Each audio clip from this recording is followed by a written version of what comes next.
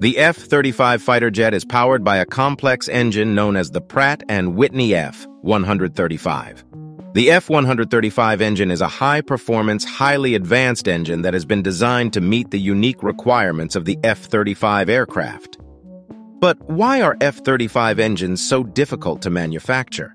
One of the reasons the F-135 engine is difficult to build is because it is a very complex piece of machinery that requires a high degree of precision and attention to detail during the manufacturing process.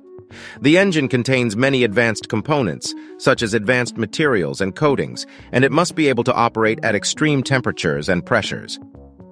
Another factor that makes the F-135 engine difficult to build is the strict tolerances and quality requirements that must be met in order to ensure that the engine performs as expected.